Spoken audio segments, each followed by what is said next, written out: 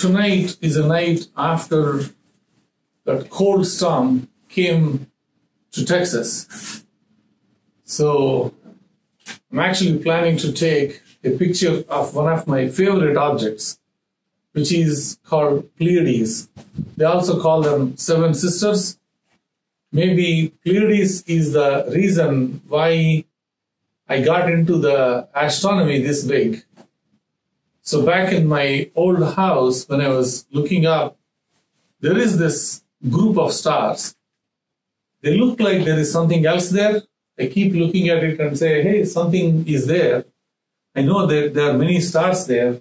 What is it, right? I learned it is Pleiades and actually want to see it. So one of the reasons, maybe, I'm guessing, I bought a telescope is to see those stars close by and experience that, whatever the experience I got from looking at them, I think I got into astronomy big. The other thing I always think about is, like, we are the only living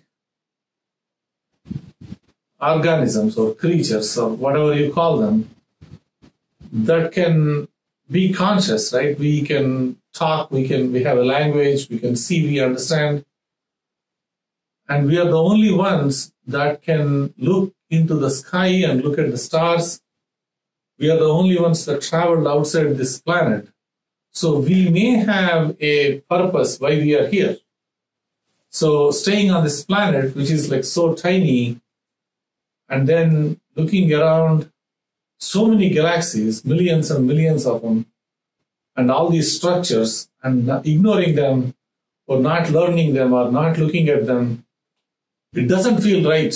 Like, so we really need to do our homework. We need to really make sure we understand it better. Maybe that's another reason why I got into the astronomy as well. So this Pleiades, as I learned more, like back in 1600s, when he looked at these group of stars, there was no camera to take a picture.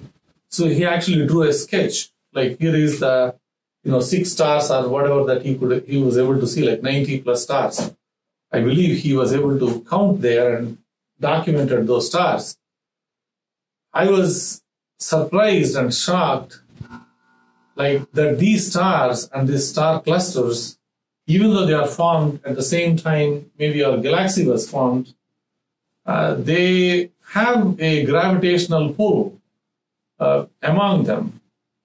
So sometimes one of those stars actually go away from that star cluster, and maybe as time passes by, the entire star cluster, like Pleiades, maybe in another 250 million years, might go away. Maybe our galaxy arms is going to make it disperse. So Pleiades may end up like disappearing after 250 million years. But the point is, when they are there looking at them, it's an amazing experience. They have those blue color to them. They're very natural blue color. And when we actually start looking closer and closer to them in the recent discoveries from NASA, we started seeing tiny planets as well nearby. So it's an amazing experience to watch those. I'll try to take a picture of those Pleiades and I'll show you guys. So survived the Texas storm and trying to get back to business. It's very cold. It's like close to like 20 degrees right now.